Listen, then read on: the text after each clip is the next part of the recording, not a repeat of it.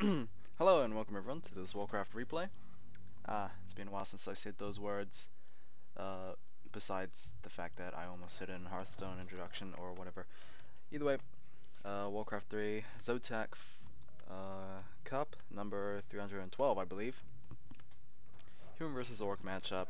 We're going to have InquisitiveHawk spawning in as the light blue human player in the top right, and we have his opponent, WarchiefRich, who I could have sworn he was an Orc player. Wait, was that right? No, it wasn't.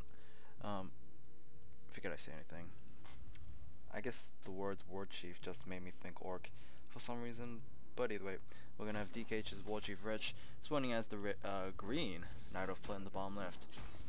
Oh, it looks like Hawk is gonna go for that rather annoying play right there, bringing those Renegade Wizard and Assassins to try and destroy the Ancient of War, but nicely done by Rich, bringing in over a Wisp to, I guess, reset the aggro of those creeps. We're gonna have a Demon Hunter versus Archmage, and yeah, it doesn't look like anything special is going on. We are gonna have Hawk place down that scout farm. Yeah, there's really nothing Rich can really do to, I guess, prevent that from happening. I mean, I think it was Hawk that actually reintroduced the scout farms against Night Elf players, because, I mean, I guess he was the first one I've seen do it in recent times. I mean, I guess, like, before 4 to 5 months ago, you wouldn't be seeing a human player placing down a scout farm normally, but you know, Hawk I guess just made that a thing now, or at least that's what I think. Either way, Demon Hunter is gonna come out.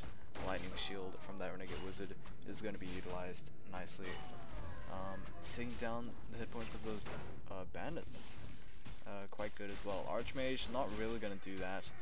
He's only gonna go for one rogue. Gotta be careful. Oop, yeah, he needs to be careful not to get that lightning shield to steal a kill, because that would be the creep skill. Actually, I think lightning shield is a very unreliable ability if you're going to creep with it. I'm not sure about Orc players, but obviously the comments can actually say that. Okay, looks like both players will get to level 2. Rich is at level 2 with that Demon Hunter. He does have the Mantle of Intelligence. We also have the Hunt Soul being placed down, so we will probably be... will we be seeing Huntresses anytime soon? Dunno. Is Hawk gonna go for that expansion? I think he would, since his opponent is a Night Elf player. We usually see human players take expansions against every matchup besides Orc players, because of that extreme potential for harassment from that Blade Master, but even sometimes they tend to go expansion against Orc players as well. Hawk might be losing himself a footman right here. Demon Hunter does not have boots of speed, but he does have pretty high movement speed. Anyway, oh wow, he will actually get that footman, huh.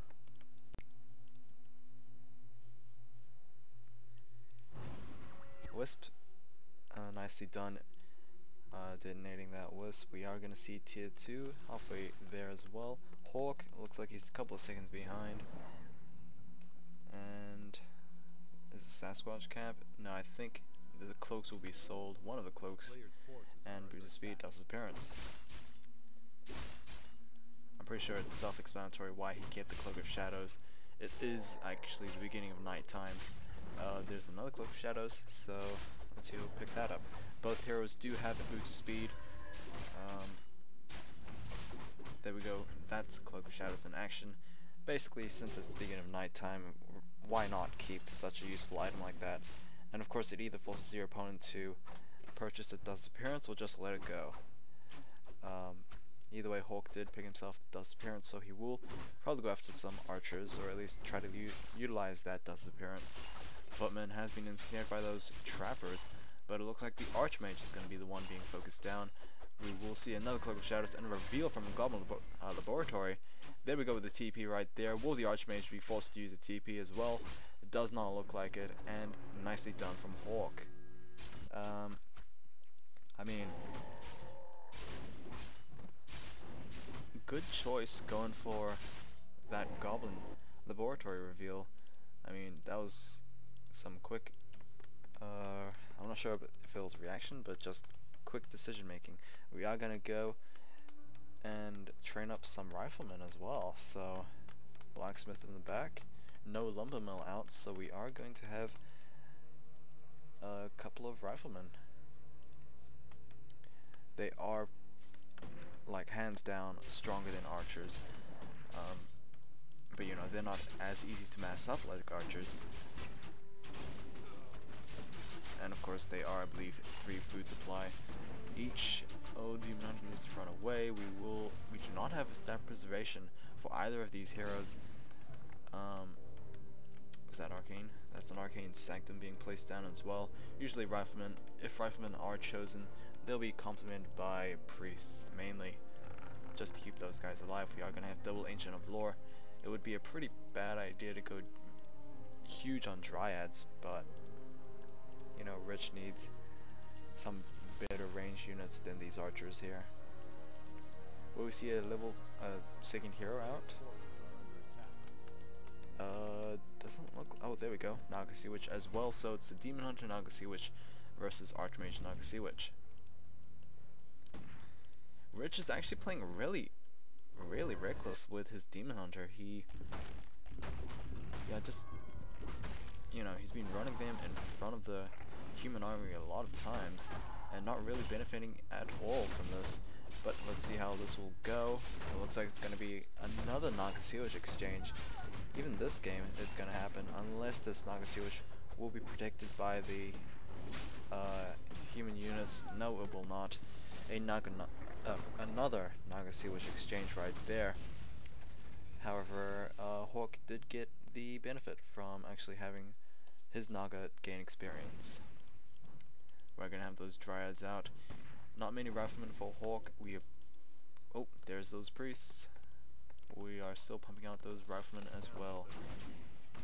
Either way, it looks like this Demon Hunter playing reckless once again is going to get that mana burn off on the Archmage, but he is, of course, in return taking a lot of damage. Probably will focus his mana burns on these priests now. 2 mana burns and they're pretty much useless, or at least they'll just be healing for like every 4 seconds. I don't know. Naga Sea Witch for Rich actually has a greater mana potion. Let's see how this will turn out. No moon wells available, and there we go with Hawk forced to use a TP scroll, and looks like one dryad was able to be taken down before the human army retreat. It actually looked like Hawk wanted to place some towers down as well, but with that, I guess, sudden rush on that Archmage, the TV scroll kind of screwed things up. We actually have some sorceresses out as well. I mean, you don't generally see these this kind of unit out against the Night Elf matchup. I guess it's a very good lockdown ability for that Demon Hunter, and maybe bears, but you know, other than that, yep, they're kind of vulnerable, I guess. But then again, priests are also vulnerable. No spellbreakers just quite yet. I don't. Oh, there we go. Hawk is actually going to start those spellbreakers as well. He is going to sit on 50 food supply. The fact that he doesn't have an expansion, I guess he's going to wait it off for that upkeep for now. Rejuvenate potion of replenishment actually is going to be used right there. Archmage needs to be careful. Doesn't need to cancel out that potion just quite yet. Naga Sea Witch level 2, Archmage level 3, very close to level 4. Demon Hunter, however, is not the same, and Naga Sea Witch is at level 2 as well. Okay, we still have more bears coming out for Rich. We only have one sorceress, so I guess that's a smart play. She's only initiate level as well, so she will be able to cast slow, and that's pretty much it. Fork Lightning coming in from Hawk's Nagasiwitch, and here we go with these Wisps. What will they try to do? Maybe go after that Water Elemental. I think a little too many Wisps right there. Level 4 on that Archmage. InquisitiveHawk's Nagasiwitch will be healed up, but she is still getting chased down. You can see these Riflemen actually missing with that evasion right there. One more hit on that Nagasiwitch and she's pretty much dead. Why is she turning back? That was, I guess, a mistake from Hawk right there. And he will be facing 2 heroes as opposed to being backed up by another. So it's pretty much 2v1. Water Elementals will be just taken out by those bears. These peasants have, I guess, turned back. No more militias, are they? That doesn't make sense.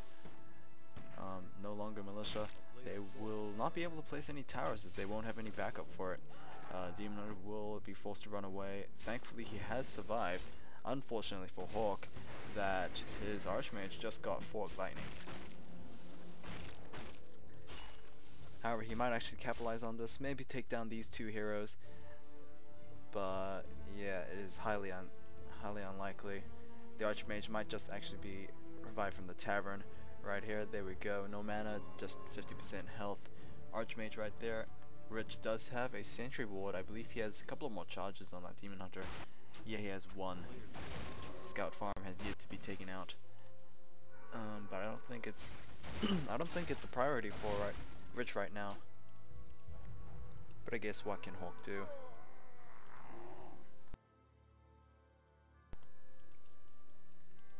So far we're sitting on a lot of Riflemen for Hawk, and will they actually hold up against that Demon Hunter particularly?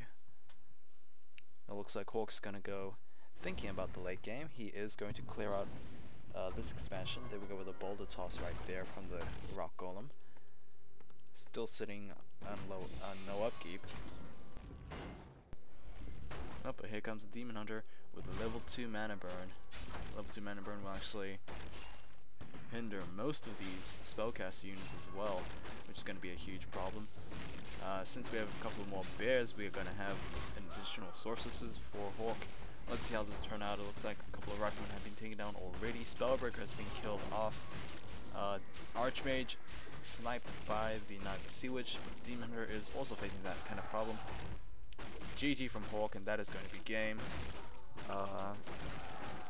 Yeah. Thank you guys for watching. And I'll see you guys in game 2. Take care.